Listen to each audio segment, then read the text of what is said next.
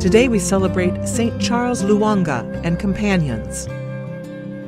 To many of us, the name of Charles Lwanga is unfamiliar, but in most of tropical Africa, he is known and revered as the patron of youth and Catholic action. He and 21 other young Ugandans, aged 13 to 30, were martyred for their faith in 1886. Charles first learned of Christ's teachings in the local chief's court, where he worked as a page. His superior, head page Joseph Mukaso, was martyred for refusing the homosexual advances of the monarch Lwanga. After this, Charles was baptized, taking over the protection and instruction in the faith of his fellow pages.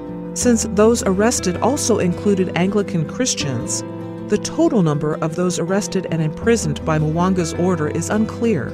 However, it was Charles's courage and belief in God that inspired them all to remain chaste and faithful to the end.